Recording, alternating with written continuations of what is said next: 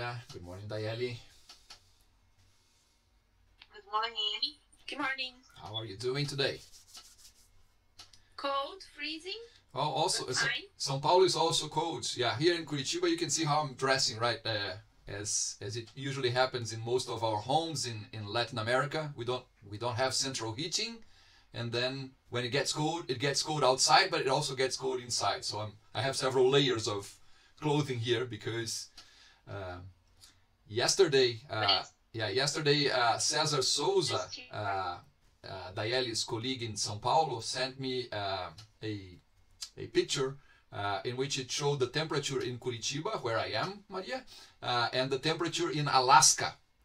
And the temperature here was much colder than in Alaska. And then he said, yes, in Brazil we do get cold weather. Good morning, Rogério. Good morning, teacher. How are you today? Yeah, well, we're waiting for the other colleagues to join us. I think, the Dayeli was not with us in the previous event. From now on, I hope that we have sort of a stable group because, of course, we want to have this as if it was a regular class in which we can all build together on our knowledge about how to write papers, academic papers in information systems, right? So the idea is that over time we can discuss. Of course, some of you are students and are willing to write their first paper.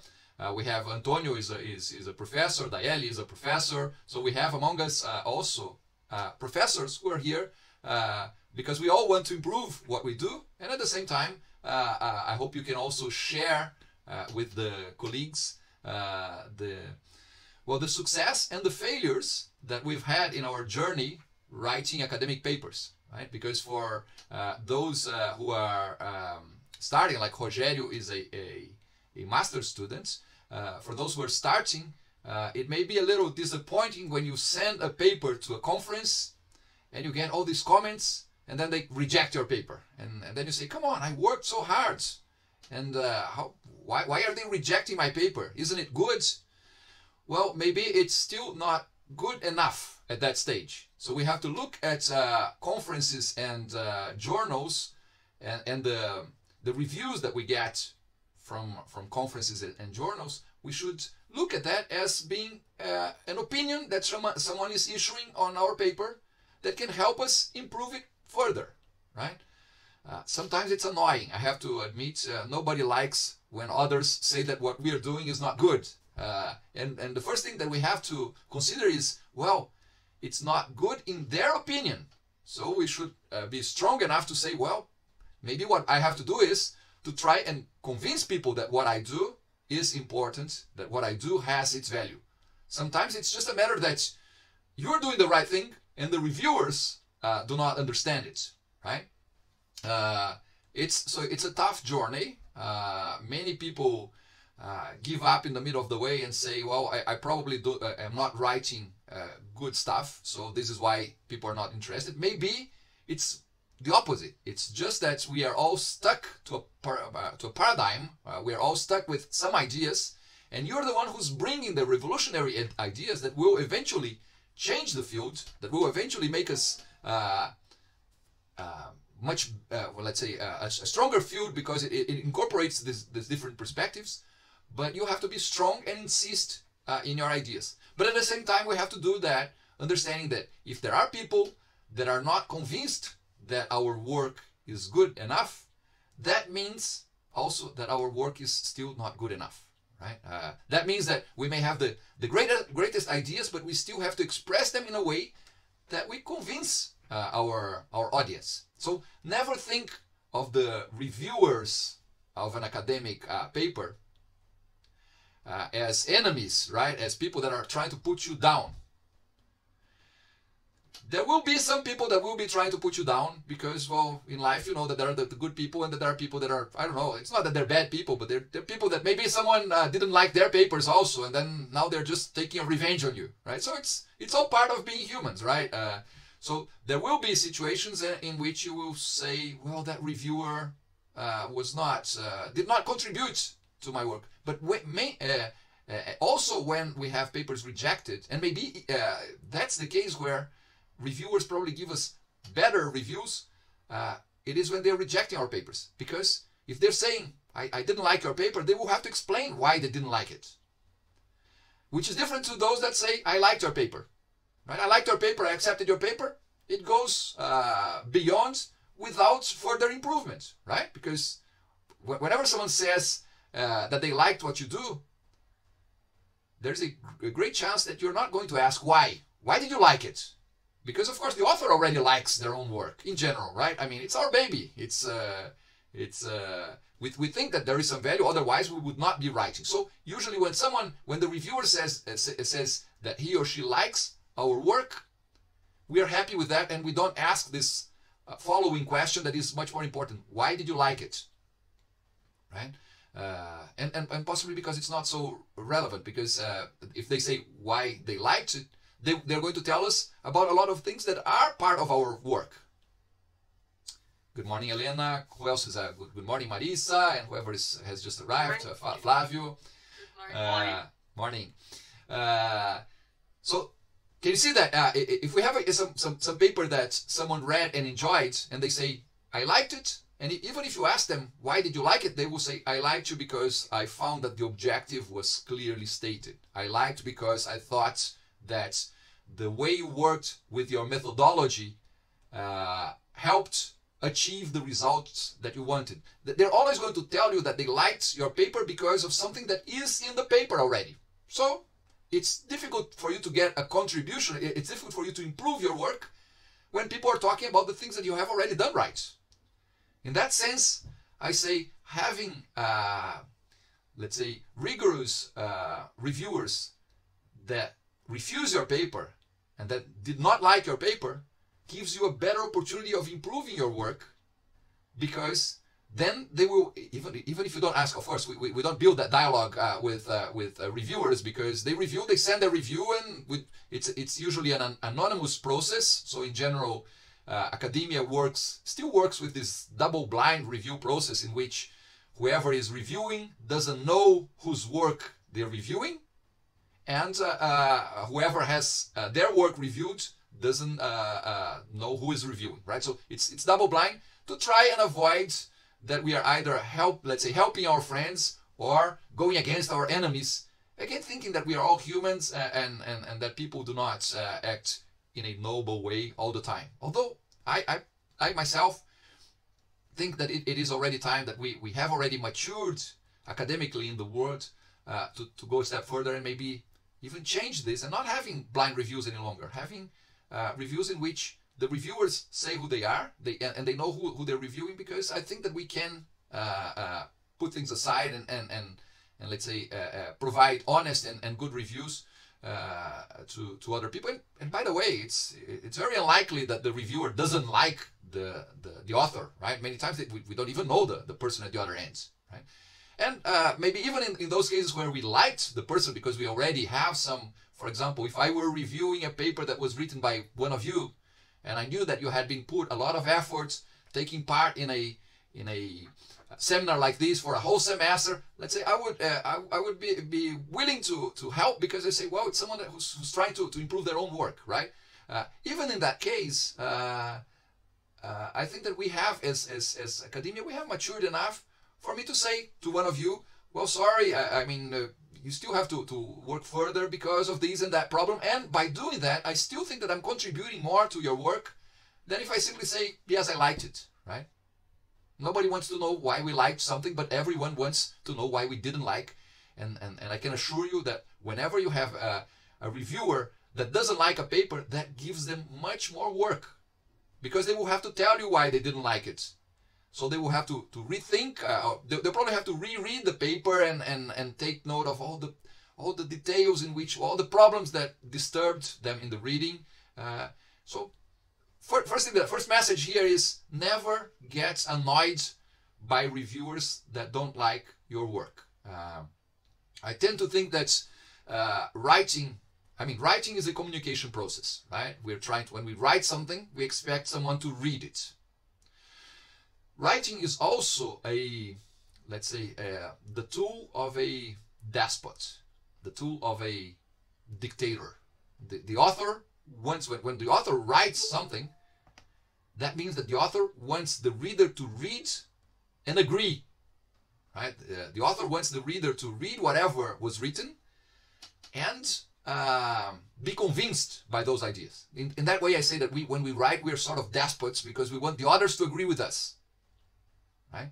Notice, writing is a technique, or it's a method of proposing ideas that doesn't try, in general, it doesn't want to be very democratic, or very, democratic is not the word. It doesn't want to give the word back, right? You don't write something to hear back from whoever read it. The reader, or at least traditionally, the reader used to be passive. The reader reads, either accepts the ideas of the writer, or even when the reader doesn't agree with the author, the reader has no voice. Do you agree with me? The reader cannot say, I don't agree with you. There's no room for that. So the author wants to be a despot in the way that the author wants to throw his or her ideas on others and not hear back from them. Well, of course, if we want to evolve with our with any field of knowledge, we need discussion, right? No one of us has an understanding of the world that is definitely better than everyone else, so that we can be the despots that want to tell the others our truth. So academic writing and the writing in conferences and in journals is an attempt to start a debate, right? So after someone has a paper published, other authors are going to read, other researchers are going to read that person's paper, and then they will start agreeing or disagreeing with that. And how do we do that academically? By quoting, by citing some work that we read before in proposing our own work.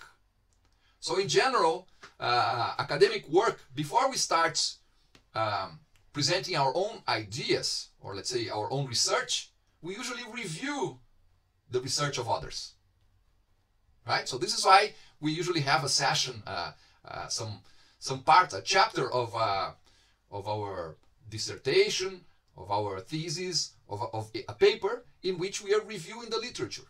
We review the literature not because, well, sometimes we review the literature to show others, look, I know what others have done, and I'm not starting my own work out of the blue, right? Without, I'm starting from where others have already stopped. Newton had a beautiful statement with respect to that. Newton, when doing some of his writing, he acknowledged, I could only go that far. Well, these were not his precise words, but this is the idea. I could only go that far because I climbed on the shoulders of giants. Right? What Newton was saying was that he had done some literature review, right? He had seen what other researchers had done before. He started developing his own theories, right? So, so there is, I say that usually a writer is a despot and tries to set when you put a period, an end period in your work, you hope that nobody is going to question it, but that's not how it's going to happen in science. In science or in academia, when you're published, others will read what you wrote, and then they will start agreeing and disagreeing with you by developing their own work, which will either emphasize some of the results that you obtained with your work, or some of the ideas that you propose with your work, and that will question other ideas, showing that they have different empirical evidence sometimes, right? Or sometimes it's empirical evidence. They say, look, my data shows something different to what Alex was proposing in his paper, right?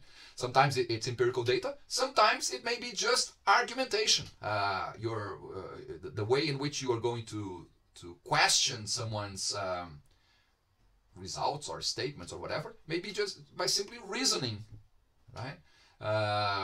And so there is, as Rogério is saying, there is some stimulation for a debate, even considering that our work is in the written form. I believe that in the future we will find different ways of communicating our research. because we have technology that allows us to do this in a faster way today. But we still do it, well, the main ways of doing that are still those that are traditionally accepted, basically writing academic papers that can be reviewed, originally reviewed by what I called in our previous meeting, the gatekeepers of academia, right? The conference chairs or the program chairs in a conference that will go through the papers that are submitted and first decide if the topic of those papers are adherent to the conference. For example, if someone sends a paper to ISLA, the Information Systems in Latin America conference, and the paper is about, I don't know, some medical issue, we will say, this is not this is not the right place for this medical doctor to come and present the research, right? We are all interested in information systems. So the program chairs of a conference, even before they send papers to be reviewed by the reviewers, they already check if those papers that were submitted to the conference, if they match the intents of that conference, if they relate to the topic that is planned for that conference, and if the topic is not related, they will probably refuse. So they're the first gatekeepers. They will deny that submission. They will say, sorry, we won't even review this paper because the title already tells me that it is about something that we do not want to discuss in this academic community here. So the first thing that we have to think when we are planning to submit a paper to a conference or to a journal, to a periodical, is that journal or that conference interested in the topic that I plan to develop in my research? Because if not, you will not even be reviewed. I mean, they will not even read your paper, or if they do, it's going to be that sides reading. It's going to be read very quickly, just to make sure that it definitely doesn't belong there, right? And that's going to be done either by the conference program chair, or if it's a conference, or by the senior editor in charge of a journal, or of at least a journal issue. Right? They will not read. They will not put a lot of attention, because they will say this already. Well, I read the title, I read the abstract, and it already shows that it doesn't relate to things that we deal with here in this conference or in this journal. Well, if you were, I mean, at least if you have done your homework and decided that that conference or that journal is a journal that is used to publish work that is similar to what you're thinking about, then the second challenge is going to be the reviewers, right? And because then the program chair, in the case of the conference, or the senior editor is going to say, okay, it seems that this paper deserves some more detailed attention, so now I will send it to reviewers. The reviewers are going to be the second layer of gatekeepers. Remember last week I told you, it's almost like you want to crash into a party, right? Well, not crash into, want to get into a party, but there will be those guys at the entrance to check if you were in the list of invited people, or if you were not invited. At least those gatekeepers may even decide, well, this guy has not been invited, but he or she is someone important in our here. Yeah, we'll let them in. But there are gatekeepers there that will prevent those that were not invited and that are not wanted to be there.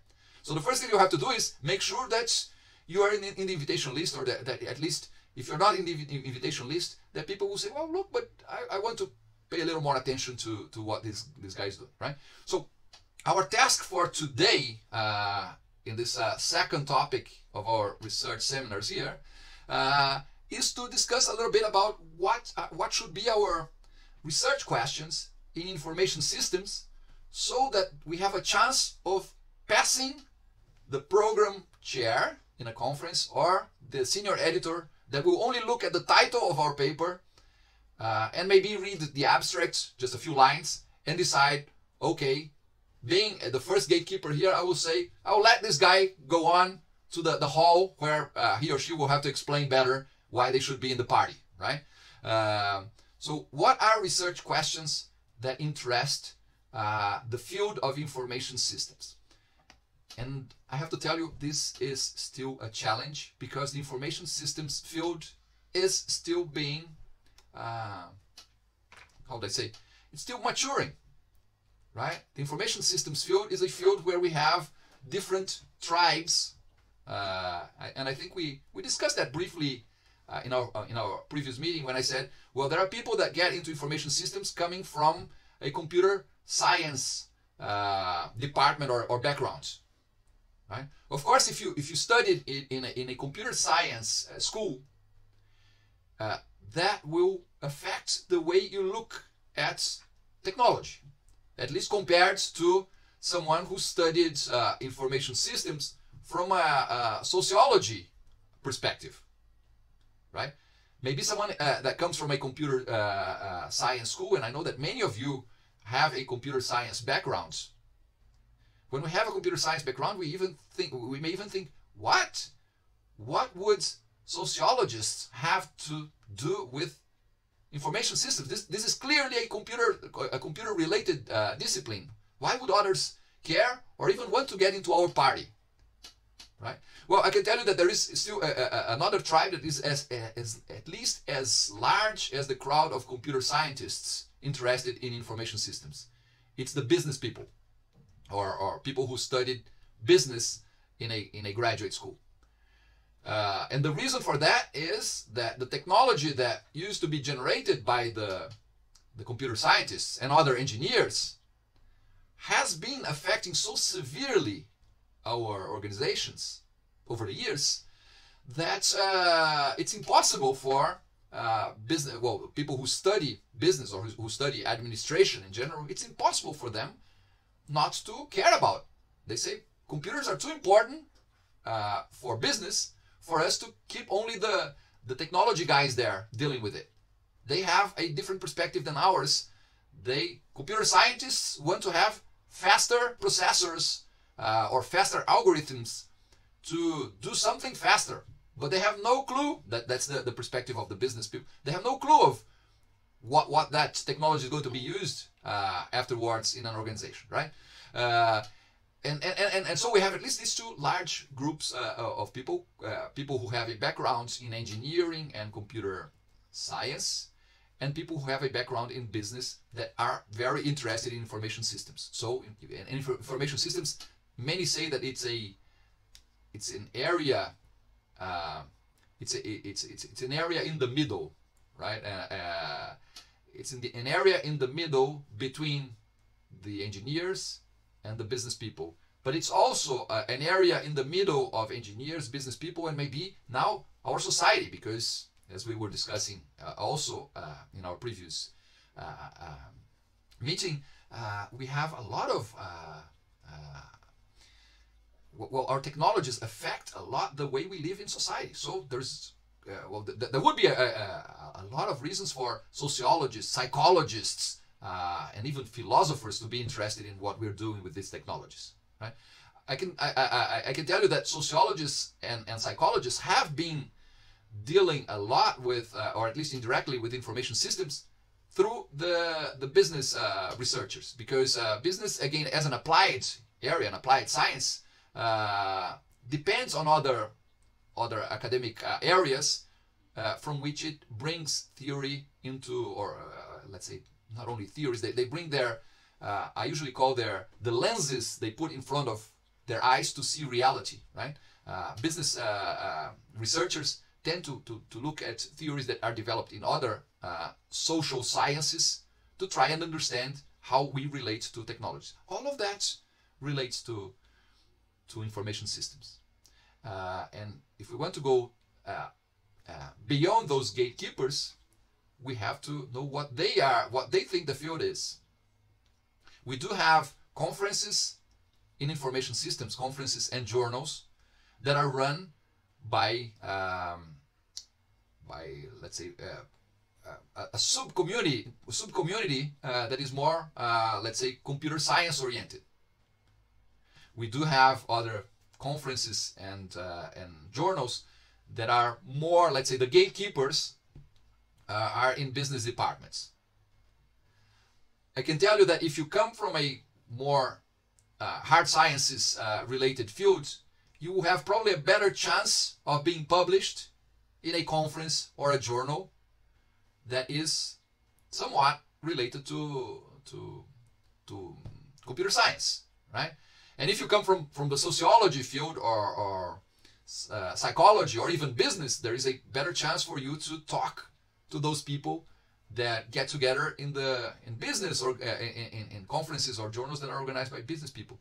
But is that what we want? I mean, for people to build smaller mini communities that instead of being in the middle and allowing everyone to understand each other, look for for their own gang or for their own, let's say, tribe, and refuse to talk to the other field. Well, that's precisely what information systems should not try to be, because again, we are in the middle, and we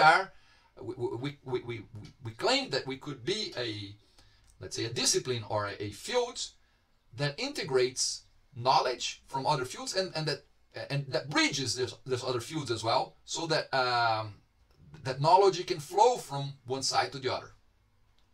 Right? Does that make sense to you? Again, I know that half of you come from business schools, half of you come, probably almost half come from business schools, almost half come from, let's say, more computer science schools originally. And I'm sure that there will be people here in this group that come from other areas that are also interested in the way technology, I will use a word here that will probably provide already some biased, let's say, perception of it, but how technology intrudes into human life, right? I say it's a little biased because I can tell you that whoever comes from a computer science perspective will say, come on, intrudes. That means that you're saying that we are doing a harm, we're bringing a problem to people, we're bringing solutions, right?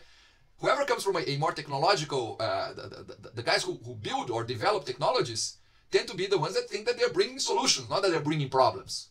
And whoever comes from a more has a more social perspective may be interested in saying, okay, I understand that that's your intent, but when I look at reality through my lenses, I see different things. Sometimes I see more technology and less humanity, for example, right? Recently we had here in Brazil this Simpósio Brasileiro de Sistemas de Informação, the Information Systems Brazilian Symposium, in which we had as the theme for this year, technology for a more humane world.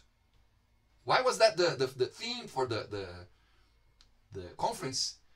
Because we wanted to challenge or to make people reflect about, is it what we're doing with respect to developing new technology, is it really taking us a step further into making us more humane, making us more, well, humane is not exactly, more human in the sense of being closer to the values that we as a society claim that a human society could have or should have, or is it taking us apart from that? I don't know. Well, people question that. We of course, the theme of a conference is a way of the gatekeepers telling people, if you write about this topic, there is a great chance that we will like it because we want to discuss that. It doesn't mean that it's the only thing to be discussed in a conference, right? It's just a suggestion of direction. And of course, most of us researchers in the field in general are not going to change the research we do simply to adapt to the theme of a conference. We may shift a bit the way we present our paper so that it matches a little better, right? But we usually we're not going to say, oh, okay, so if this conference has this as a theme, now this year I will study that. We don't change the object of our studies or even the things that motivate us simply because of a conference. But the idea of the conference is to make people think also, all right, but that's something that I should be concerned about, right? I can tell you that probably the only reason why the theme was that because this year I was part of the conference team, the people that were organizing the conference, and I said, and this is because of my perspective. Again, as a graduate student, I was in a business school, right? I went to a business school for my master's and my doctoral degree. So let's say my researchers' lenses tend to have a more critical perspective of technology in spite of me being an engineer originally, right? I'm an electronics engineer, but let's say that the path that I took during my research term was more, let's say, related to what people were studying in the business schools. And that was a challenge. Well, the Sociedade Brasileira de Computação, the Brazilian Computing Society, aims, had this idea that information systems has to be closer to other areas, and this was why they invited me to be the chair of the conference this last year, because they thought, well, let's bring someone who's not part of our, let's say, who's not directly involved with our conferences in which we look to information systems from our perspective. Let's bring different, fresh air, fresh perspective in the way that it's not that it's a better perspective, it's different. Let's bring different perspectives to this, right? The same way as we in the business schools now think that we have to start inviting philosophers, for example, to discuss information systems, because we have to start challenging not our means, not the things that, not our processes, but our ends. Where do we want to go with these technologies that we are studying, right? And philosophers tend to have this in their DNA to always think, okay, we're doing things. Why? The philosophers are always questioning the whys. Why are we doing this? Right? And I believe, well, not only me, but many people these days believe that we have to question where we want to go before we decide how we're going to get there. Right? We became very good with our technologies, but technologies are means. Technologies help us get somewhere. If we don't know where we want to go, our technologies will take us somewhere, right? But we don't know exactly where that's going to be. All right. So this was, again, for you to understand why we chose to discuss the main research questions, because there will be questions that probably the gatekeepers in the area trying to make sense of this area or this discipline, they're going to say, well, this is computer science. This is not information systems. Or this is marketing. This is also not information systems. This is operations management, right?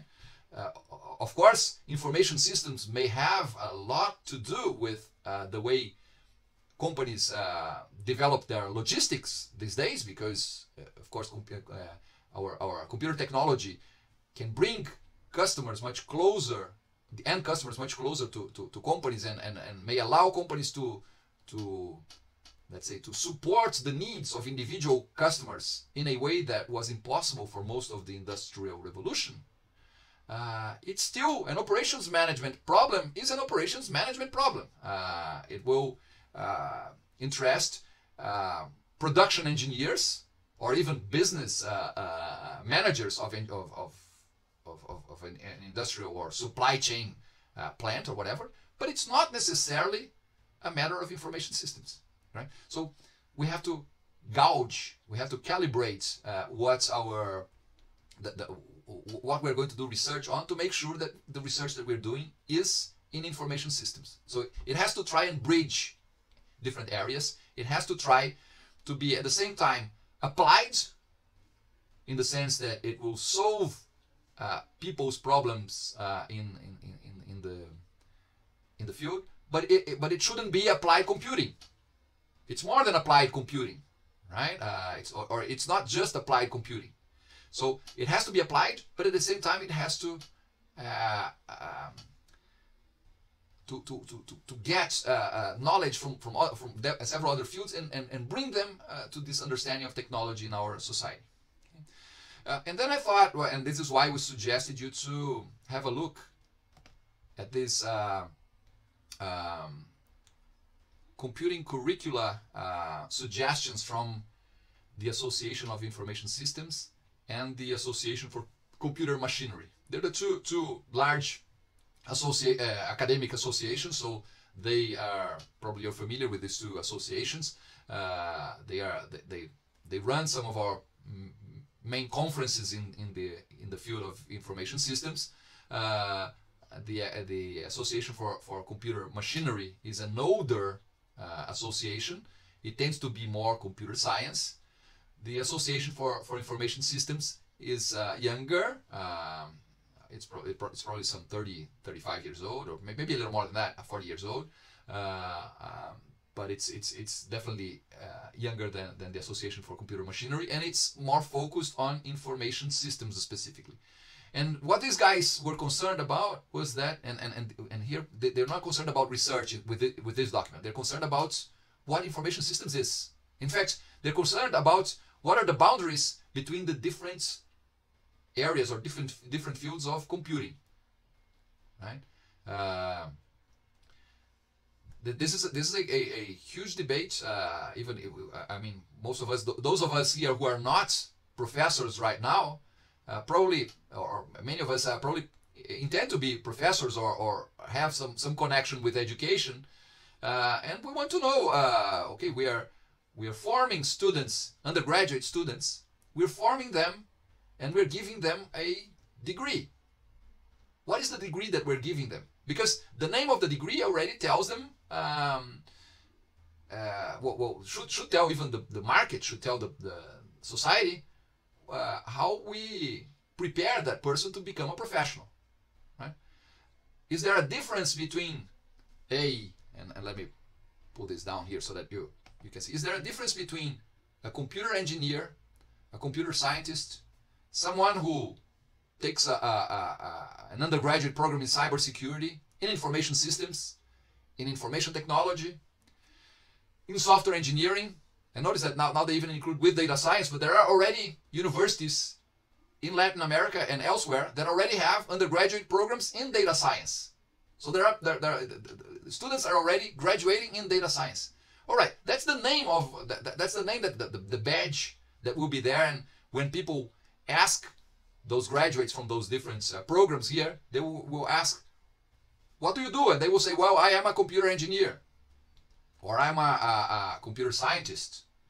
One thing that those that are graduates in information systems, they keep complaining.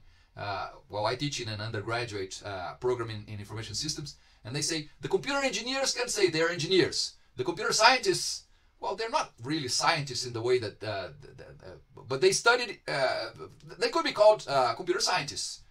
What are we? What is our designation? And I say, well, you're a bachelor in information systems. We don't have a name for that. And they say, isn't that unfair? I think it is. It would be good if whoever is a bachelor in information systems could, for example, have a word like, I am a systematizer. I can't even, it's because they're not just system analysts. As that was a name actually that many schools had in the past, right? They had a program in systems analysis, right? But it's unfair. But at the same time, I say, well, this is this happens for reasons. Information systems is a field that was originated after computer science, right? And computer engineering, although it's a younger field. At least I think it is younger than information systems.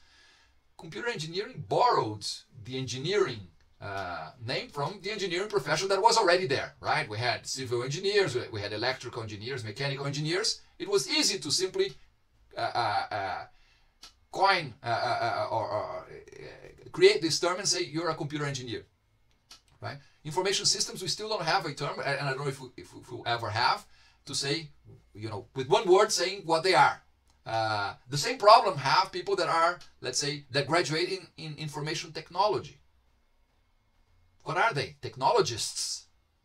Maybe, I don't know. But it's a younger, let's say, a younger field, a younger profession, and we were not able, at least until now, to create a term that is at least a term that is used by different people, by those in the markets, by society, something that the kids can tell their parents, this is my degree is in, I am whatever, right? We don't have that. And notice again, the software engineering. I mean, someone who has a software engineering degree will probably claim that they're engineers, right? It's part of the name. It's easy to claim that they're engineers, but are they engineers the same way as a mechanical engineer, an electrical engineer, or a civil engineer is? I don't know. The thing here is this is evolving fast, and I believe that we do not even, I mean, I'm not sure if we will ever have a very good way of making sure that each of these professions is in a different box, right?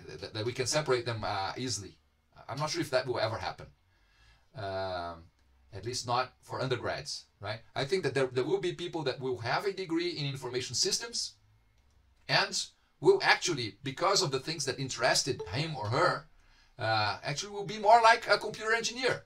In fact, I have many students like those. They're in an information systems program, but the thing that they like the most is to program Arduino, right? So they're going to be computer engineers in what they do, because what they're doing is a lot of automation, a lot of they like working with robots, but they will be graduates in information systems. So what this document here tries to do, and of course it's a 205 pages. I did not expect that you read the whole thing, but at the same time I hope that you at least browsed for the word information systems there to see what differences they're trying to make among these different courses here, or these different programs, because this is a challenge we have in forming new generations of professionals, but this is also a challenge that we have in defining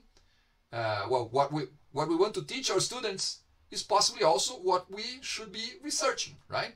I have always thought when I had to explain to someone, why do we do research in universities and not only in research institutes? Why did we get this burden of, besides teaching new generations of students, also developing research or creating new knowledge? Why did we bring this burden to universities? Right? Because it's a burden, right? We have it's a second. Let's say it's a different activity. One of them is teaching students about things that we already know, and the other is researching new topics and progressing with the with the boundaries of knowledge and trying to go beyond what a previous generation of researchers knew. But why is that done in universities and not in a separate, let's say, just in research institutes? My understanding is that we do that because when we are researching and trying to go beyond, we are also, at least we are keeping updates. We're seeing what others are doing. We are getting better informed about where, let's say, our field is going. So information systems tended to be something different 30 years ago than it is now.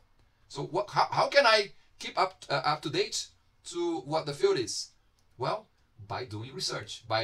And by doing research means by reviewing the works of others, by proposing our own ideas. But it is an extra burden, and mainly in Latin America, where we are already, many of us already have very, very high teaching loads. So you already have many hours in class teaching, and universities still expect you to develop new research. Right?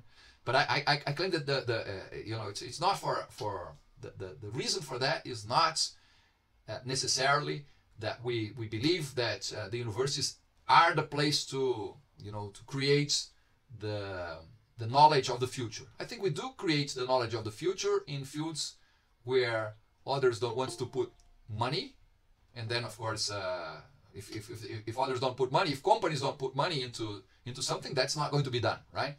So in universities that there is that possibility. So there are fields that expand because universities provides professors with some room for developing new ideas, and in other areas. And in fact, I even think that for example, in computer engineering, I think that it's very difficult for us to propose something new in universities. We're in general looking to what companies have done, because they have millions and billions of dollars to spend in their research labs, and we have to do research when we have free time, right? When we're not teaching our students. So there are areas that are more difficult for us to let's say to do research. But still, even in areas where the industry puts a lot of money into research, and the research that we do in universities trying to catch up with whatever is being done let's say in the market, research still allows us to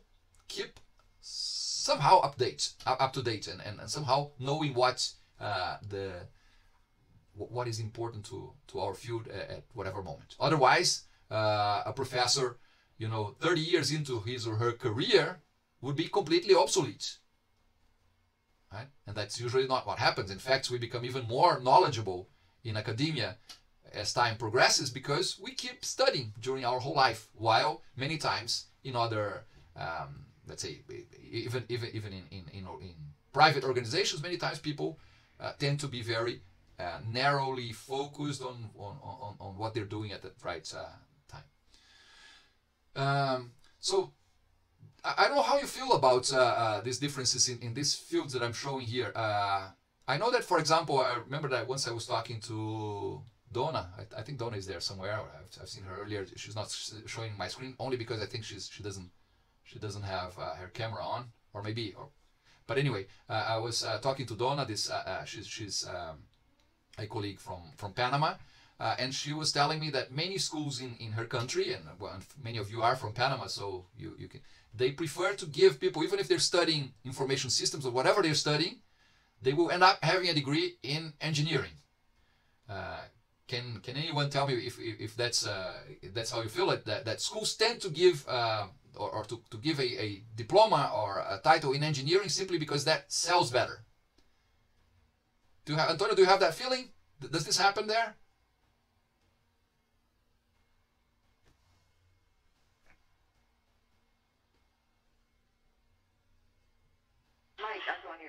Mike. Oh. Mike. Oh, Donna was there. See? I'm here. I'm listening. I'm listening. I don't think if Antonio's mic is working, is it? But anyway, Donna, maybe you can start. I think it was I was referring to you because I remember you said people like to be called engineers. Oof, that's an issue. Sometimes in admission, the kids go wild because they feel that if they're not studying informatic engineering, they're not a person, not a profession. And we have other options like e-commerce, and some of them tend to want to, even though they don't have the basics, they want to be an engineer. And the reason I think Nelson is from here also. He actually is the admission head of admission in the faculty, and that's one of the issues. You have to try to make the kids understand it's not necessary. Not everyone has to be an engineer. And this is something cultural. Our cultures in Latin America, they put a lot of emphasis on the kids becoming either an engineer, a medical doctor, or a lawyer. At least here in Brazil, it's like that. Parents, when their kids say, I want to be a medical engineer, a medical doctor, an engineer, or a lawyer, the parents get relieved because they say, okay, so my kid is going to survive the, let's say, the wild jungle of life, because traditionally those were professions that gave people better opportunities. It's probably not like that any longer. I mean, I don't have any research on that, but I hear about a lot of medical doctors that find it very difficult to progress in their career simply because there are parts of the country here in Brazil, for example, where there are too many medical doctors, and of course they don't want to move to other areas where maybe although they lack doctors, the areas are less attractive in other senses. Engineers, I mean, we have had this pressure of even including the word engineering in programs that are not necessarily engineering, or at least do not relate to what an engineer used to be in the past. So that may fool the market for a little while, but it's not going to be what will make a difference. And I usually tell, for example, my bachelors, the students who are in information systems, who have this feeling sometimes, and in my university here we have an undergraduate program in information systems and another undergraduate program in computer engineering. And then the students in information systems claim, or they have this feeling that they are the ugly duckling, the little ugly. Do you know that story about the ugly duck, which was the swan that was it was the kids of a swan that was adopted by a duck mother, and the swan was ugly when a little kid compared to the other ducklings, and then it turned out to be a swan that is usually considered a more beautiful bird afterwards. I keep telling my information system students, the undergrads, of course, they do not want to be researchers. If they want to be professors and researchers, I'll say, oh, sorry, tough luck, you know, being a professor. Well, it gives us a lot of freedom in terms of, and I even think mind freedom of doing what we think that is right. But I tell them, I'm sorry, you're going to be a poor man or a poor woman. But for those who are taking information systems, I say, even if your colleagues there in the engineering program think that you are, let's say, second-class students because you do not study the same level of math that they do or whatever, never allow them to treat you badly, because you are going to be their bosses, right? And I truly believe that if we are able to to educate good information systems professionals, they are going to be the bosses. And the reason for that is simply because they have a broader perspective of the way computer, I'll call it computer gadgets, right? Or computer technology is going to be used in organizations and in our society. Having a better understanding of how technology is going to be used, it means that they can ask themselves better questions, formulate better questions for the companies for which they work, and that will, of course, make the leaders of those companies look at them and say, well, these guys think better, let's have them to be the leaders here. While the engineers stand, and I can talk about that without getting into any argument with other engineers that may be in the group here, because I am myself an engineer as well. Engineers are educated to be problem solvers, not problem formulators, right? An engineer needs someone to tell them, I have this problem, can you solve it? And then the engineer is going to go there and say, sure, I can solve it. And the engineer will plan all the process to solve the problem, but the engineer needs a problem to be solved. Our society needs not necessarily problem solvers any longer. Engineers were very important during, and this is again my perspective here, right? It's not not anything academic. It's just my perception of the world. We are a society of engineers. In general, we are all problem solvers because it's in our DNA. It's in the DNA of mankind. In fact, what made us different from other monkeys, calling ourselves monkeys here, what makes us different from other monkeys is that we had that desire to solve problems. So we see a problem, we try to solve it. Sometimes we're successful, and then after we've solved that problem, we put let's say our society a step higher, and we made our society much more sophisticated than the societies of chimpanzees or gorillas or any of our cousins, simply because when we solve a problem using our engineering skills, we learn from that, and from then on, that problem has already solved, we're trying to solve other problems. But we are problem solvers, and that has helped a lot for us to get to where we got. But I have the feeling that the people that are alive today are probably the first generations of people that should be questioning if we need to keep being problem solvers, or if we should become better problem generators, or if we should become better at generating the important questions for us. And the reason for that is that I think until my parents, of course, except for situations where we had wars and things that made life miserable, but since prehistory, each generation could tell their kids and be proud of that, I am delivering to you a better world than I got from my parents. Simply because we were solving some problems, and those problems that were already solved gave people a better quality of life, right? Again, taking out the situations of war, disease, but The natural evolution was being problem solvers. We were building a better world. We keep being problem solvers now, but we're solving problems that we don't question if they are our problems any longer. So we are all very enthusiastic about, I don't know, artificial intelligence, machine learning, right? They're problems that we're solving, and we're solving fast. Whose problem is that? Is that the problem of a human? I don't know, right? Is that a problem of humans? Or is that a problem of whatever entity wants to make humans irrelevant? Because after we have solved those problems, what will be left for humans? That's, for example, one of those philosophical questions. I'm far from being a philosopher, but that's one of the things that disturbs me a bit. If we solve all those situations in which humans were not only necessary, but they felt relevant, or they felt important, or they felt a reason for them for their existence, if we can put our machines to do all of that, what will become of us?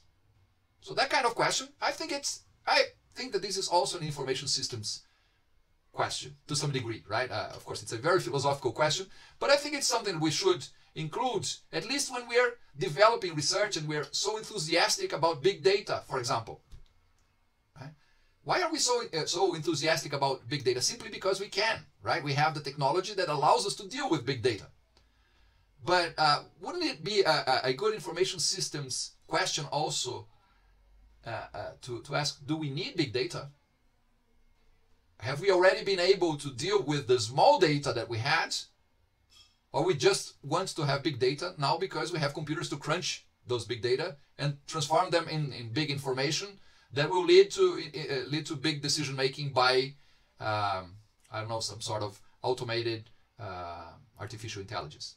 Right? So this is why I think that we will, in the future, at least in research, we'll have to bring more philosophy into information systems. We'll have to bring more human, we have to be more humane in thinking about information systems, because information systems is there in the middle of the way between the technology and, well, the uses, or the uses we make of technology, or the uses technology makes of us, because that is also happening, right? We all feel that we are being used by our technology. So I don't believe that anyone thinks that we should be developing technology to use human beings. Right? It doesn't seem very reasonable, at least from the human's perspective. Maybe from someone else's perspective, maybe, but not from our perspective. So isn't that something that we should be studying? Okay. Right. This document here has again the idea to bring this 205-page document here was to try and set the boundaries of information systems from these other areas, and I think there are some parts of it that need more attention from us. Let me go here straight to page 31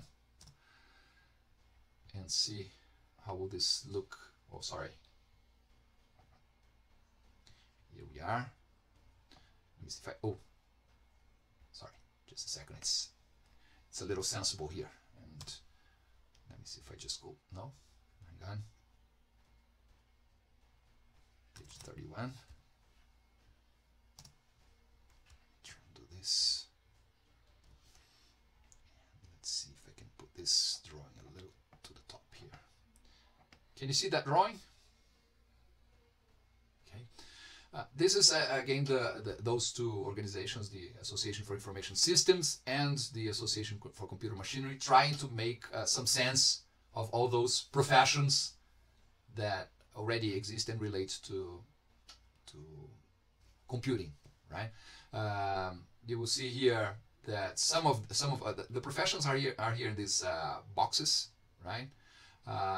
You see that some of them relate more to the computing foundations, that are the ones that are lower here in this diagram. There's some of them that are more related to the technology, and when we're talking about technology, the technology is applications, is something more applied already. So we have some of our disciplines that are here. And notice I'm not talking about research disciplines necessarily. I'm talking about professional disciplines, which end up being what we research afterwards. And then there are some, let's say, some of the professions that will be more related to specific domain activities that are enabled by computing. And notice that here, for example, we have the this is computer security here, cyber security, right? Cyber security is an area that is, it's interesting because it's based on computing, but the domain activity is security. It's trying to keep all that information that the computing generated, now keeping it safe from whoever may cause a problem there. And we have also here information systems. Information systems is related to a domain activity that is probably business and society and living in society. It's more. And then we have here, let's say, in the if we thought of this as being an X, a vertical axis and a horizontal axis here, in the X axis we have hardware more to the left, software in the middle, and organizational needs more to the right. So it's easy for us to notice that information systems is more related to organizational needs than having concerns with the hardware itself, and it's very domain related, the domain of business. The same happens here with data science. That is also, I mean, whoever studies data science to try and solve a problem or problems that relates to organizations or to society. So those fields are closer here. If we think, for example, here of computer engineering is very hardware related, and it's more like, well, it is very based on foundations of the foundations of computing here. So our computer engineers will have to understand a lot about how a diode or a transistor works, and even understand how maybe some of the physics of silicon to do that and whatever. So there's some computing foundations here, but there's also already some level of technology. So notice that they show here that the computer engineering is in white, in light blue. Then we have information systems. It is more like this, that is in magenta here. I would say that probably data science is the green one. I'm not sure if their intention was to relate the boxes themselves with the professions here, but it seems that it goes a little like that. And we see that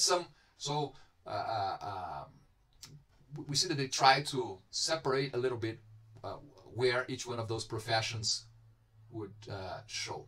I don't know how good it will show in your screen. And again, the way I do here, working with a virtual camera, sometimes maybe when Google Meet works with Google cameras, it doesn't use the same level of resolution as if I were sharing a screen with you, sharing a document with you, right? So I think I've already told you last week about that, but maybe you can go to the configuration of your Google Meet settings there, those three dots. I think it's there. There's some, well, anyway, you can go to your configuration and configure, or maybe it's the configuration of the camera. No, sorry. Yeah, there's some setting in the configuration there that you can improve the resolution so that you see my screen better, even if I'm using this this method that I'm using here. But if you don't see it well, it's on page 40 of that document that is shared with you. Where is it? Here. This is the document, right? It's on page 40, where it will show again the boundaries of those different professions. By the way, I included here just this morning, so you definitely did not have time to watch it yet, but I included an interview that we did in these research seminars last year with Efrain McLean. Efrain McLean is one of the founders of the information systems discipline, one of the first professors to teach information systems in the world.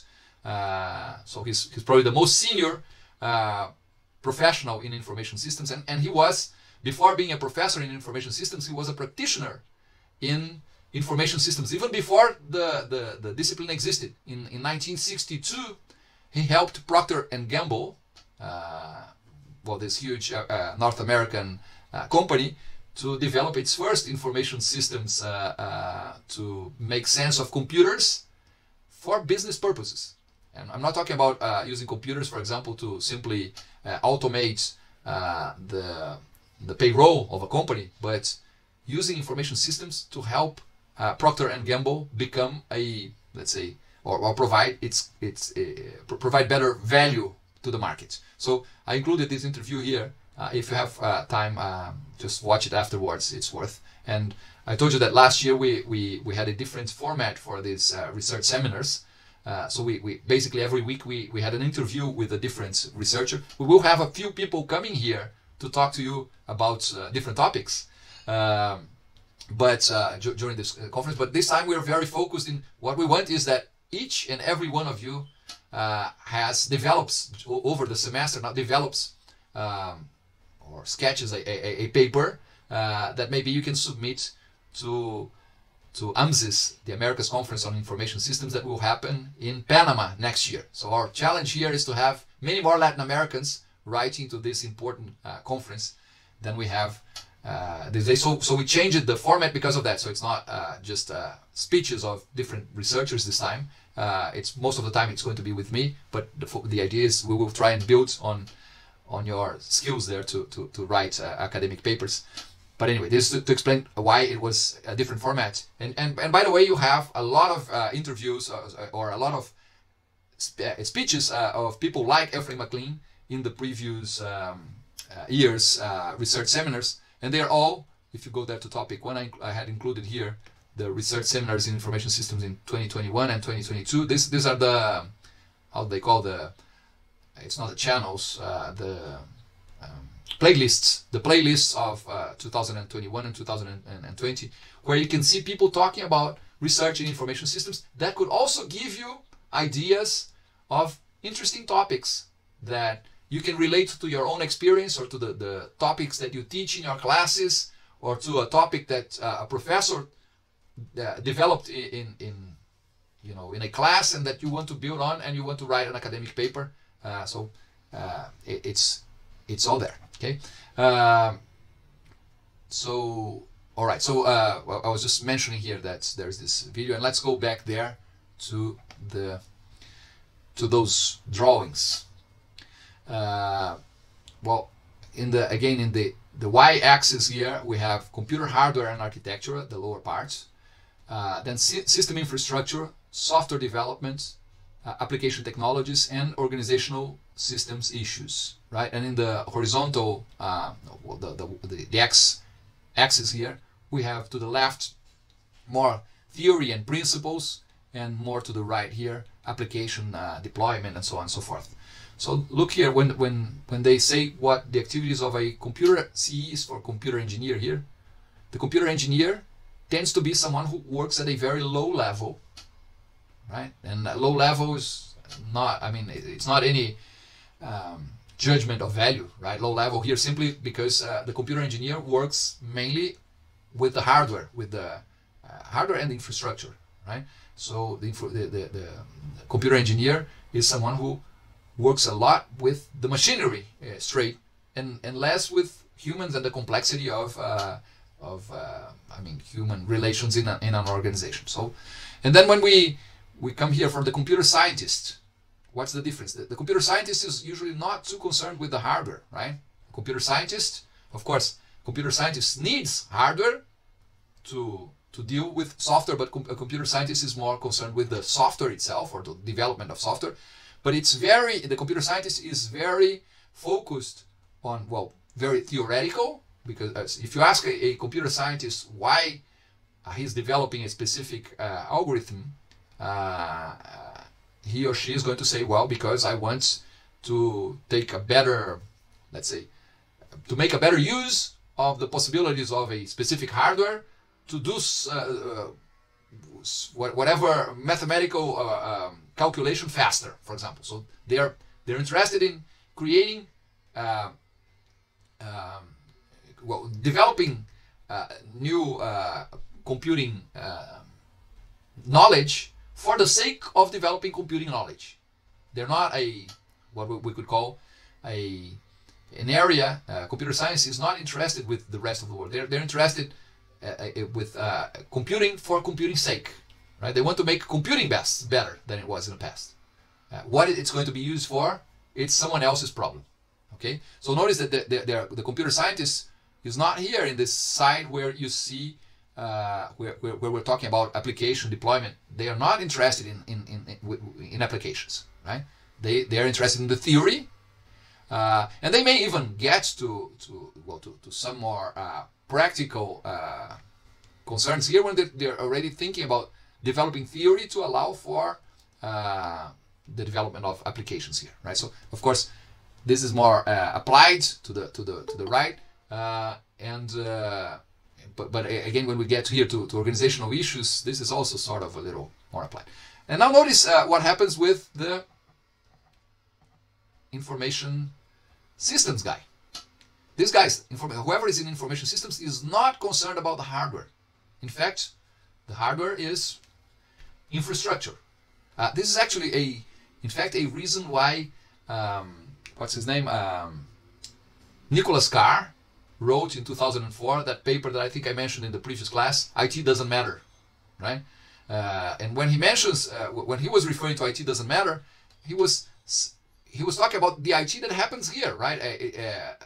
At the hardware level and at the infrastructure level. And what he was saying was that, for example, it doesn't matter if you're it doesn't matter that you use, for example, computer networks, because everyone uses computer networks, and therefore there's no strategic value in using computer networks. What everyone uses has no value.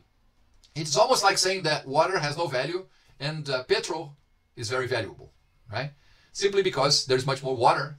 Water is so abundant. There's so much water in the world that we don't value it.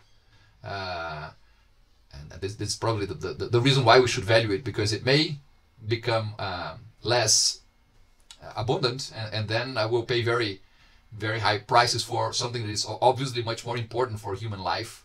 But anyway, notice that we're not interested with the infrastructure. This has to be working, and this is one interesting thing about Nicholas Carr's work, because he says it doesn't matter, but it doesn't matter, but it has to work, right? It doesn't matter if it's working, because if it's not working, then if the infrastructure doesn't work, then the business doesn't happen, right? So it doesn't matter, a little different. Of course it matters a lot, but it doesn't provide you with a competitive edge. It will not provide you with a difference in the market. Okay?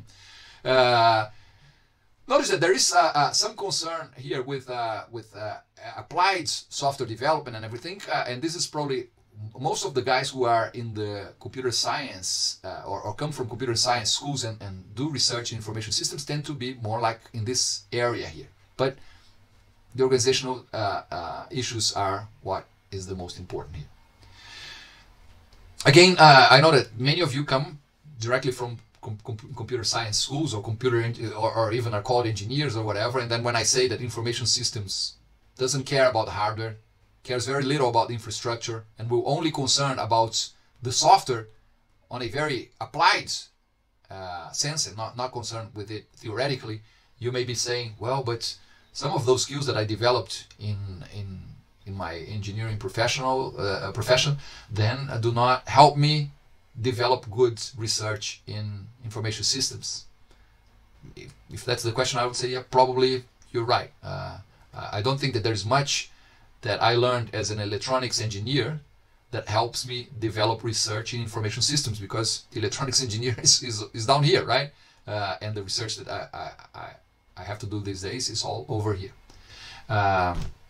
But it's the way the area has defined itself. So again, when you start, and our purpose for today is to start thinking about topics that interest information systems, and topics, it can't be something that you think that should interest information systems. Remember, there are gatekeepers in the middle of the way that will tell you, well, sorry, this is too, I mean, you became too technical here. You're talking about, you're too interested in telling us about the theory related to the software that you're using, and this is not information system. So submit that to a software engineering conference, or submit it to some other conference, because it doesn't interest us. And we don't want that to happen, right? We want you to have your papers accepted at least by those who will appoint the reviewers.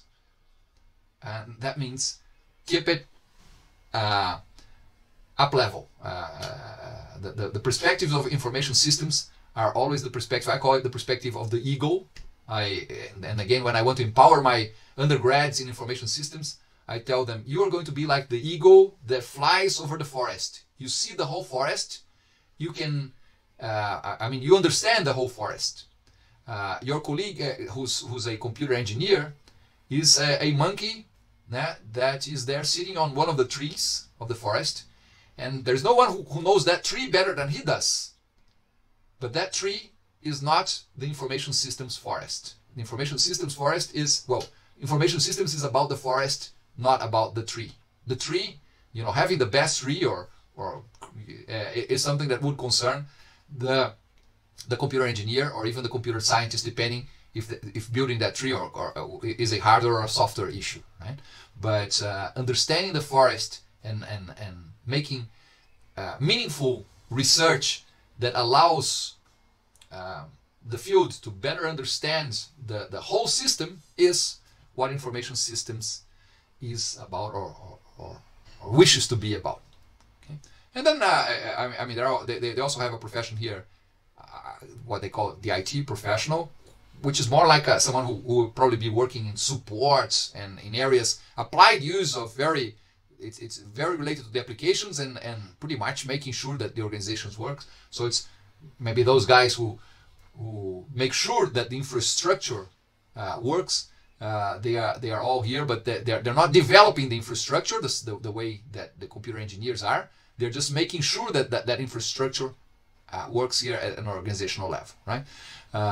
They include here the software engineer as being this guy who's related to anything related to software, but the software engineer, and I see a lot of software engineers or people who study software engineering thinking, well, there is room for me in information systems. There is room for everyone, because information systems is like a mother that hosts whoever's sons and daughters are lost, right? So there is room for someone who's a researcher or has, let's say, competences in software engineering to do research in information systems. But this person will have to think that whatever research he or she does in information systems will be around here, this side here of the, right? And they will probably have to try and use skills that they have here and try to push it up to the level of the organization, at least. Notice that the AIS and the ACM were still very concerned with organizational issues. I already claimed that we should have another layer here of social issues, and I think that in the future there's going to be a lot of research developed by information systems researchers that is not concerned with organizations any longer. Well, mainly because after we automate, right, after artificial intelligence takes over, there will be no room for us in organizations either, right? Everything will be decided by non-humans. So it's better that we find some other topic in which we're still relevant. And I would say, well, if we think of, if we have that ego's perspective, and if we look at how technology affects our society as a whole, that's still an area in which there's a lot to be done, and information systems professionals or researchers are well skilled to do that. And of course, then when they put all those all the computing areas together, one on top of the other, then we have the whole this whole square here that is the union of all the different fields. Does that make sense to you? I remember that I think Josir had written something there, or he's saying that if there is his question was if there is a similar graph for scientific fields. No, I don't think that there is. But again, and the reason why I brought these boxes here is that I think that they should guide us somehow in the way we do our research. Simply because, again, I have that very humble way of looking at researchers in academia and researchers in universities, is that we are actually developing research. We may even be able to solve the world's problems, but if we solve the problems of our own students, we are already doing at least our small task to make the world better, right? And how can we solve the problems of our students? Well, giving them perspective, showing them what if they're information systems students, where they're going to have special skills or special powers than other computing students will not have, and where they should focus, and where they know that they, that's what makes them different. Different in the sense that provides them with an edge in the market. And as researchers, basically what we have to do is to focus, in my opinion, we have to focus in making sure that the research we do is in information systems. It's very easy for people with an academic background in computer science to become too connected to the monkey's view. They're too concerned with building the tree, or with reporting the tree and showing how the tree is, when information systems should be more concerned with the whole forest. And the same thing happens with business people with a business background. That tends to be many times they think that they're doing research in information systems, but the research that they're doing is already a research in marketing, in operations management, in finance, in any other area. It's not simply because the object of your research involves some technology that it becomes research in information systems, right? Information systems has, if you're researching a technology from a business perspective, you should focus. You should not consider it as simply the object of your research. In fact, I think this is something that we should reflect about. If I think that my research is information systems simply because it deals with IT or with technology, maybe we should dig a little deeper, because that's just the environment in which we're doing the research, right? That's just the object. I should say we should not mix up the object of our research, which means what we decided to study, and the objective of the research, which is the goal we have to develop that research. Okay. All right. In our first meeting last week, I told you that we would have some time to present ourselves, to give the others a perspective of how we are looking at the problems of information systems here. And in our previous meeting, we ended up not having time to do that.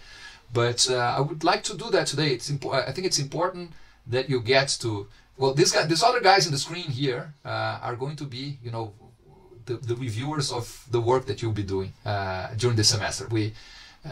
It's going to be fast. The idea is that until the end of the semester, each one of us, or during the semester, will be working on developing our let's say, some draft of a research paper. And as we don't have other reviewers, let's say our gatekeepers are going to be our colleagues here, right? In the sense that whenever we already have some material that we can share with our friends, we will swap, we'll exchange with our colleagues. And it's important that we start to know that we will do that differently to what happens in academia. We will do that it's not going to be double blind, it's going to be open. We may even choose, we'll have to decide how to do that, but we may even choose who we want to read what we're doing, depending a bit on their perspective as well, considering that each one of us has a different perspective here, depending on where we come from originally. Oh, sorry, I messed up here with I wanted to show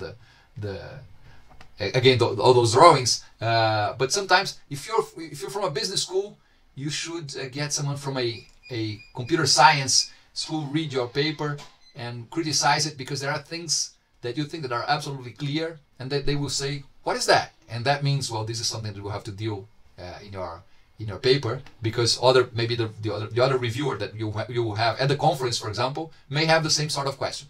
So my idea here was to have we still have some 20-30 minutes there. I'd like to, all of those of you who have it would be good if we could see you, but even if we can't see you, at least if we can hear you, I want each one of you to say, well, again, what you're studying right now, what you think about where you want to go with this seminar. What is your background in the sense of I usually say these are the lenses that I put in front of my eyes to see the world, so that we start knowing each other, right? And Well, maybe I'll start with this. My first guinea pigs are the ones that already have their cameras open here. Marina, could you start and just present yourself to the group and by the way, you can do that in your own language if you wish, right? Whoever you can do it. Just remember, if you're going to speak in Portuguese or Spanish, you have to go slow because many of the others will have to figure out what you're saying. Okay, Marina. Okay, hi everyone. I will try to speak in English. Perfect. Because it's been a long time that I couldn't practice, so I will try, and I'm sorry if I make some mistakes, but it's because I'm not very, oh my gosh, I forgot the word. Okay. Very what? Say it in Portuguese because the ones who speak Spanish will probably understand it also. Very? So, today I'm doing my PhD at Federal University of Rio Grande do Sul in business or management, and I am researching some information system topics that I thought I was researching information system, but now with the question of the Professor Alexander, I kept myself thinking, oh. One thing I have to tell you again, it's a lot of what I say here. Some of it is just my perception, right? So take it with filters as well, right? And again, and be clear that my filters are from someone who is I teach in an applied computing program, and I teach in a business program, but my studies were mainly from a business perspective. So I tend to see more like AIS, right, than others. And there's a lot of opportunities for information systems from a very computer science oriented view, but I think you will do better. My idea is you'll be more relevant in your research if you can make it more upper level. But go on, Marina. No, just kidding. So my interests are to investigate the risks that exist between information systems and the people who use it. So we are trying to associate the socio-materiality perspective into my research, and including today, I'm answering my essays questions. Pardon, you're answering what? My essays questions from my thesis. We sent them to the essay questions. Yes, Yeah. Okay. yes, Okay. yes. Okay. The first part of my qualification for my final work. Okay, I have to let me explain that. In some universities in Brazil, for their PhDs, they do it in steps. They have they write an essay. By the way, essay is the topic that we will discuss next class. It's one of it's one of the types of papers that we can write. I have already included there an essay that I wrote with Professor Eusébio Scornavaca, who's another Brazilian professor in the United States. I can tell you, I included that because I want you to try and see if there are any patterns in essay writing, right? But let me very quickly show you that during. We'll go back to you, Marina. Okay, don't worry. Let me just show you here. Advertise what we'll be doing next week. This is it here. It's essay writing.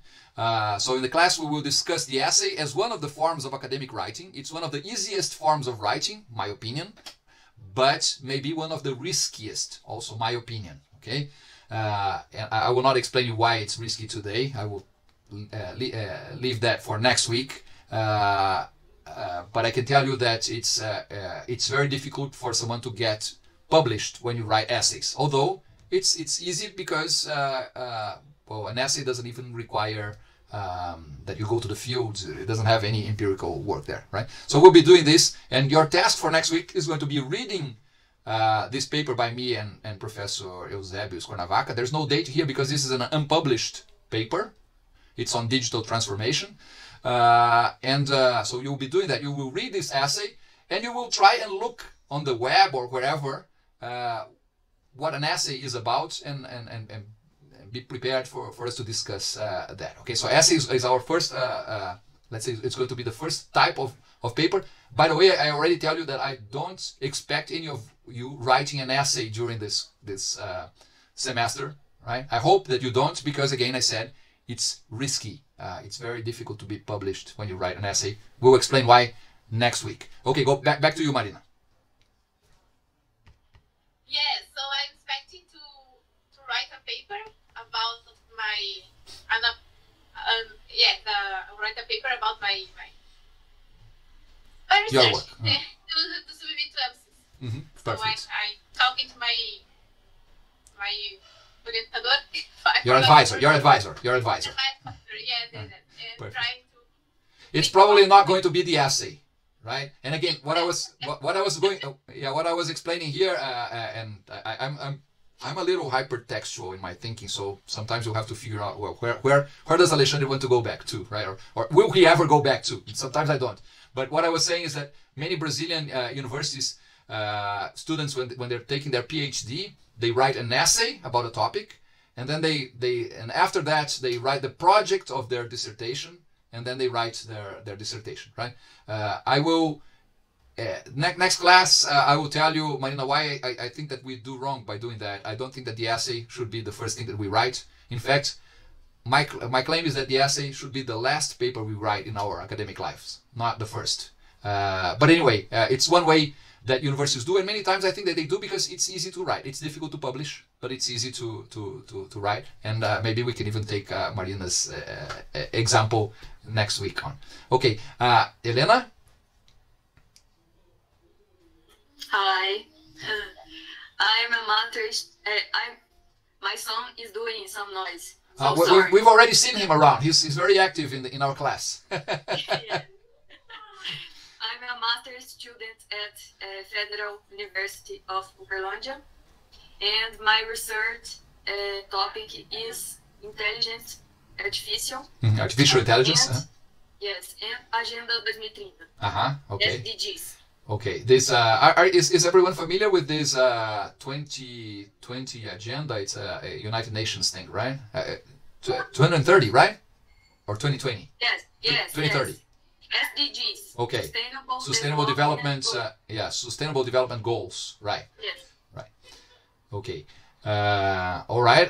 And again, this is well, when you see someone with my perspective, you'll see that it's a little challenging to think that artificial intelligence will lead us there, right? Yeah. Because I'm already questioning. I question the way we use technologies. Always asking that question: why are we doing that? How do we humans become more humane? And therefore, and I think that all those when the United Nations is thinking about this sustainable development goals and everything, they're thinking about sustainable development for the humans, right? Not for our technologies. Yes. But anyway, it's good. You will see, and you are in a computer science school, right? Yes. So notice we No. I'm at business. Oh, business. Okay. All right. Yes. Okay. Well, you know why I thought it was computer science? Because of the emphasis on the technology. But again, this is also important to show that even, we humans, we love our technologies. We love our technologies. And this makes it so that, well, of course, computer scientists love the technology that they develop. And computer engineers, and then information systems people are always, gee, we have this new technology, now we have to find a purpose for it. We don't have a purpose, but and society in general, we're all very enthusiastic about our technology. So one thing that I could tell you from my, and again, it's not it's how I think that we can become more relevant in the future is being always a little critical about this tendency that we have to think that our technology is always leading us to a better world, because it may not. And I think we are the first generation that is capable of at least starts suspecting that this happens. All right. But anyway, yes. Okay. Thank you, Elena. Rogério, you have your open camera. Vou quebrar pouquinho a regra e falar em português. Slow then. Slow. Então, meu nome é Rogério. Slow. Estudante de mestrado. Despacio, devagar. Devagar, também devagar. Meu nome é Rogério, estudante de mestrado. Professor Alexandre é meu orientador. Estamos aí trabalhando aí com inteligência coletiva, gestão do conhecimento. Ainda estamos ainda em fase de discussão do tema. Minha formação é gestão ambiental e gestão de pessoas. Tá? A ideia da pesquisa aí do mestrado é trabalhar sobre o aspecto da gestão do conhecimento. Então, como os sistemas de informação, como a inteligência coletiva tem impactado aí na gestão do conhecimento. Ainda não delimitamos ainda a pesquisa, então por isso que estou fazendo aí a matéria que acredito que vai ser importante no desenvolvimento aí da pesquisa. Okay, thank you, Rogério. Well, now I have only the people that do not have their cameras open, so whoever wants to open their mic. I don't know what happened with my camera because at first I could connect, but I cannot connect anymore. No worries. You saw me. Okay. I am a doctoral student, and I'm working on I was listening to what you were saying, Alex, and it's true.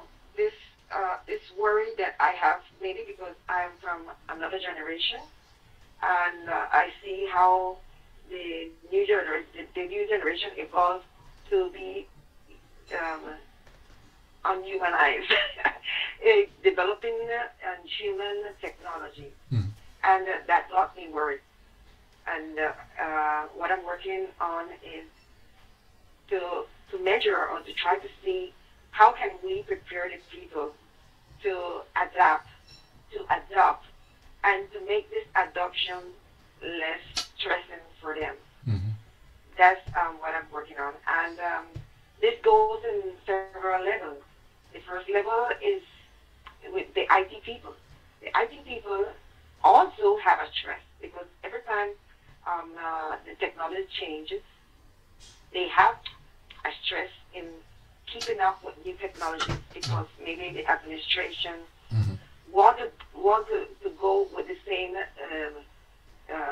velocity as the other competition, and they force the IT people to upgrade things, and maybe they don't know, and the problem is that you might have in between the IT people those that are in favor and those that don't want to change and keep their own way of doing things.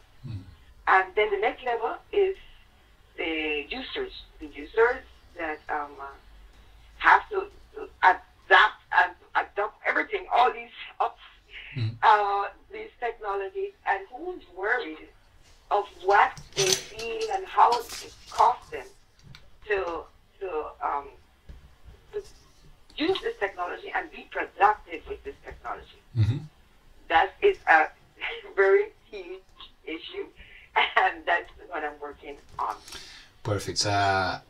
Okay, Donna. Yeah, this the challenge of adoption and acceptance, adoption, appropriation of technology is something that we've been discussing for 20 years, and probably we'll still have to discuss for the next 20 years to get closer to an understanding. So yeah, okay, good. All right. What is Patricia saying there? Patricia, my name is Patricia, and today is my first class. I'm a doctoral student, recently joined the PPGI at UFPR. Okay, good, Patricia. Do you have a mic, Patricia? If you have a mic, you can just say hello. Yes. All right. Hello. So go ahead. Tell your Tayani is advising you. Tayani was the organizer of our ISLA conference this year. It's good to know. Can you tell us a little bit about what you plan to do, Patricia, in your research in general? A minha pesquisa, eu vou falar em português. Okay, slowly, mais segura. but slow because we understand. Ok. Eu sou aluna recém-entrada no doutorado, né, no PPGI. A professora Tayani indicou eu participar dessa turma, então é uma honra para mim estar aqui. Mas como ouvinte, professor, porque acho que eu tenho muito a aprender aqui, né, e compartilhar com os colegas. A minha pesquisa, na realidade, até vou ter a primeira conversa com a professora Tayani nesta quinta-feira, para nós podermos alinhar o pré-projeto.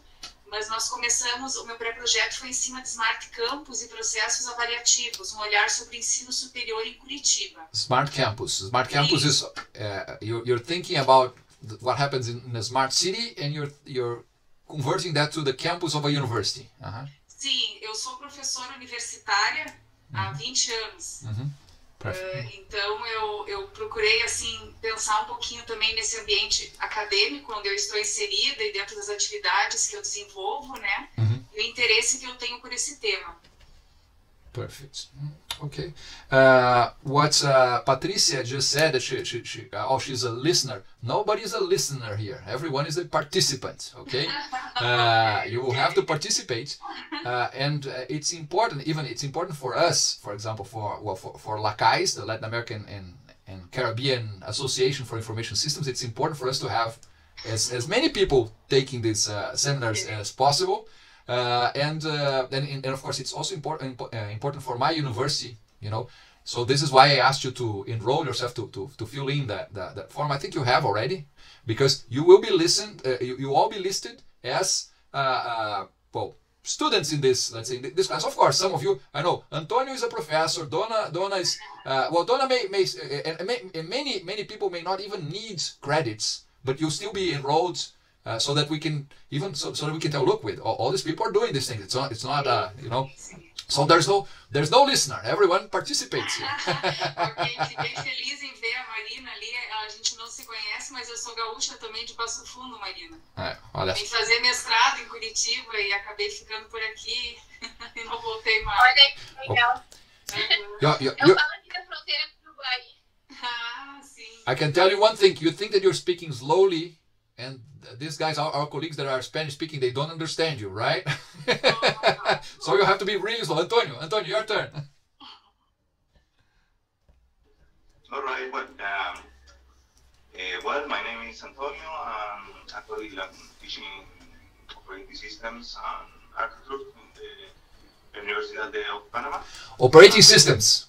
Yes. Yeah. So this is definitely a computer scientist here among us. More specific. And I have an undergrad developed the PhD in the University of Alicante in Spain. And actually, I have different lines or different divisions, operations in research with other people to work in this specific area, for example, networking, and more it's my specific topic for research, and actuality and publishing in this area, specifically in networking. The question is, because I am here in this scenario of information system is very, very different relationships with other science or field of science. And interesting in this information system is to learn to relationship with this information system of networking or different areas. For example, how to split the different things in networking. For example, in my research in PhD. Tutor and me and others people, we are mixed at different areas, biology, medicine, networking, etc. It's I feel so very interesting, but actually interest is to learn to mix with other fields and prepare papers in this area. Perfect. Antonio, information systems being a field that I call, it's not a mean field that is in the it's a field that is there so that other fields can exist. For example, I consider information or computer science. Computer science, of course, it's a science in itself. But the computer scientist, for example, someone who's teaching operational systems. I understand that you're teaching people how to develop an operational system, right? It's very technical, and so it's very much that view that I call the monkey view. You're building the tree, and the information systems wants to, well, let's see all the trees that exist in this forest and see how we connect now the information system with so information systems see all the other these other areas as legal blocks that you can connect to create value. In the past, it was to create value for organizations. The point is to start the essential of these different topics and to integrate. Yeah, exactly. Because usually what happens is that your area is so complex in the details it has that most researchers will be very focused in looking at that little part, at that tree. And then we say, okay, now we need people that get Antonio's work and someone else's work and makes a sense of the whole. So information systems is to make a sense of the whole. But it's at the same time, I think it's a beautiful field for whoever is very focused on something that is very detailed and specific, to understand how does that thing that I do, how does that connect to something that is much larger, right? And there's a lot of room for people that can help build this connection, and I think this connection needs, it needs the eagle flying over the forest and trying to understand what you do, but it also needs that some of the monkeys and sorry, say, we do this here, and this could be important to solve a company's problem, or this is important to help humans become happier or whatever in the future. I don't know. It's important that we also have the areas connected to information systems. So thank you very much for being here with us, and hopefully you will be now a researcher in computer science and in information systems as well, because we will pull you this way. Okay. All right. Okay. Thank you. Flavio?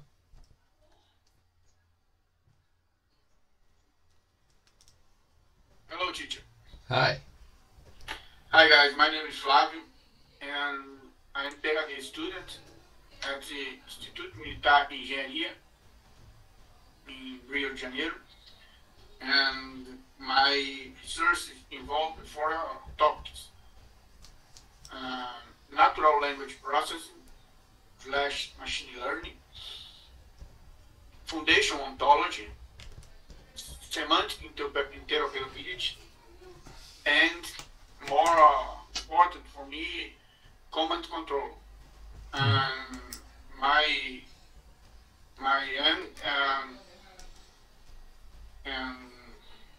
Focus in exchanging information and between 2 points.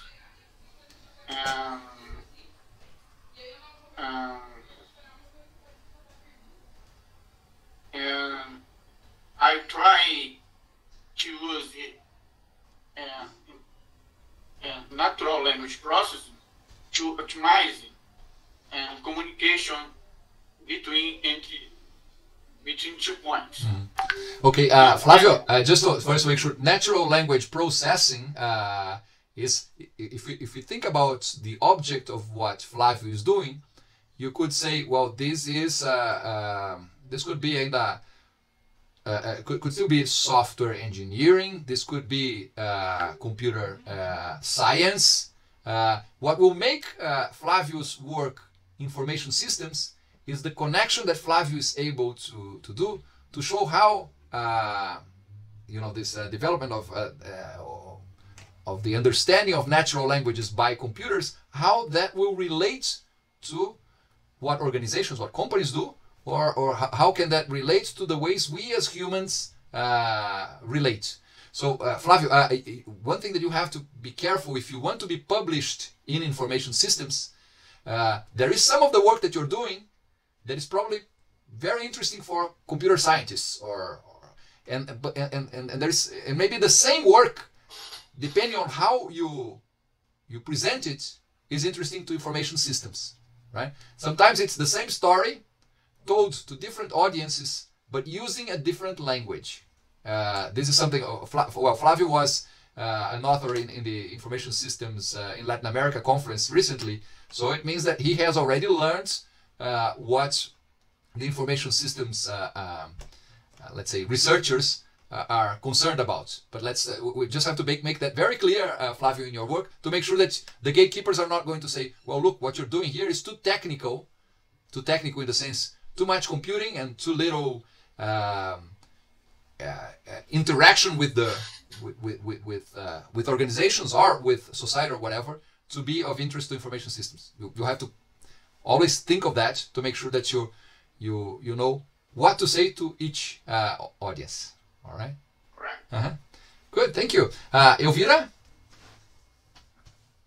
Hi, nice to meet you, everyone. I am Elvira from Panama. I will start my PhD the next September in industrial engineering that is my undergraduate program related, but I will focus on safety science, in a specific how is the new way to design the information system in the company affect the safety. At this moment, I am working with the municipalities in Panama, helping them with the way that they design the risk management system, focused in information system. Okay. For this reason, I found interest in this course. And also, Alex, I was late for this class, and I would like to have access to the paper that you was presenting to review a little bit and read that carefully. And thank you, everyone, for designing this course. Thank you, Donna, for inviting me. And everything that I can help, I am here for help. Right, Elvira, I have Elvira, I have already included a link there in the chat that takes you to the Moodle, to the screens that I was showing to you, right? I think it will. Well, you'll have to. I don't know if anyone else has the same problem as Elvira, that still do not have access to the course here at Moodle. If you do take this link, you will probably have to make a registration first. There, it will ask some data to register you in the university's platform, and then it will also ask for an access code to the course itself, and the access code is 123456. Is that it, people? I remember it was something like that. For those who have already registered, yeah, I think it's that. If you have any problem, and you will see that we included there. It's not only the Moodle. We have the Moodle here, but we also have well, of course, the links for Google Meet is always the same, so you don't have to worry. But we also have a WhatsApp group that, again, it's only for. I mean, we're not going to be saying hello and goodbye every day on the WhatsApp group. It's only for important messages. Sometimes I will call you, a few minutes before we start here, just to remind you that our Monday is already starting, and so on and so forth. But make sure that you all have access to Moodle, because it's in it's in Moodle that will have all the material for all the classes. Okay. All right. Perfect. Thank you so much. No worries. Thank you very much. Okay. Who else hasn't talked yet? Maybe Christian. Can you open your mic? I think it's Christian. Yeah. Good morning. Morning. My name is Christian Murillo. I'm from Panama, University of Panama. I'm a mechatronic engineer. I currently work at a maintenance company for wildfire protection system, HVAC, drinking water system. And my interest in this seminar is to apply it to the interpretation of system and process. All right. Christian is so Christian would be a computer engineer, right? Most probably in those drawings that we made, he would relate better to what computer engineers do. But again, information systems is very inclusive. We are in the middle of the way between all those other computing related fields and the application by our organizations or our society. So that's where you have room to discuss your projects, Christian. Good. Great. All right. Who else? I think Marisa and Fabiola have not said anything yet, right? Marisa. Hi, teacher. Hi. I try in testing my English because I don't speak English long time.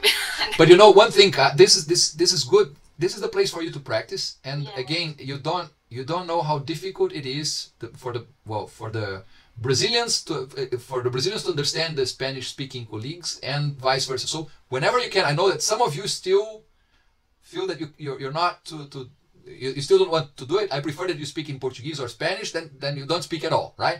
But let's try, whenever you can, try English first. If it doesn't go, then we switch. Okay, I don't remember the word I speak in Portuguese. I started in the university in the início do ano, né? At the beginning of the year. Beginning of the year, I studied a master degree in administration, but formação, I am a bachelor? Accountant. Okay. Accounting. Okay. My guide teacher is Márcio Giacometti. But I don't have opportunity to talk with him because I started one classes with teacher Márcio in the next week. I'm talking. All right. My theme is about the robot process automation, the change the woman workforce for the software workforce. Okay. All right. Okay. Good. But I studied more about this theme. Right. Okay. Yeah, no. The idea here is that we will use this, and Elena was asking if the paper, as I told you, we will.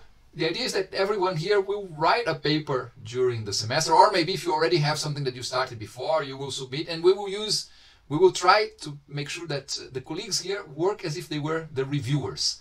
And you can write on your own, you can write with a colleague. I like the idea of having you as reviewers, because then I will send you the sort of forms that usually reviewers have in their hands when they're reviewing papers. And then you will get the kinds of questions that reviewers are asked. For example, they're asked, is the objective of the paper clear enough? And then they will go there at the paper and say, well, the objective was never expressed. And then they're going to say, no, this is a problem. When, in fact, I don't think that if you write a good paper, maybe you don't have to state that the objective of this paper is to do this for the objective to be clear. But still, if you're going to have a reviewer that after having read all your paper will say, oh, let me check that. And he goes there and looks on the, he searches for the word objective in your paper and he doesn't find it. And then he says, and then he looks again at the paper and says, I can't see and then he will write to you, well, the paper is good, but, and when we start having several buts, but the objective is not clear, but this and that, you lose your competitiveness against some other author whose paper was exactly the way that the reviewer could expect. But that's something that we will learn to do, right? We have to be a little, a little, well, the word in English maybe would be a little naughty, a little, we have to, in Portuguese, the Spanish guys will not understand how malandro, in Portuguese, we have to know how we're going to be reviewed to make sure that we answer those questions before they're asked, and then nobody is going to be able to complain about something, and we will learn to do that. But again, answering Elena and whoever else needs, you will write a paper, you can write with a colleague here, it's just the way in which we will structure, and it will take 2 or 3 meetings before we start doing that, because we still have a lot to say here, but then we'll work on that, and then we'll start building the papers, and by the end of November or beginning of December, hopefully we'll have at least a draft, right? The original draft, that is something that you can work on later on. And okay, and we're still missing Fabiola. I don't know if she has a.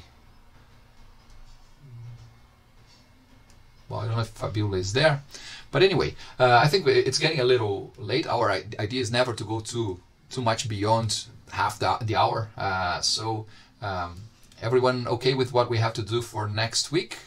Basically read the digital transformation paper that I wrote with Professor Eusébio Scornavaca. It's again going to deal with a topic that is a topic of information systems. It's digital transformation. It reviews a lot of the work that has been done over the last 20 years or so about the topic, but our main interest is to try and see if there is a structure in an essay, so that if you had to mimic that, if you had to copy the way we wrote this paper, if it would be easy to find a structure, right?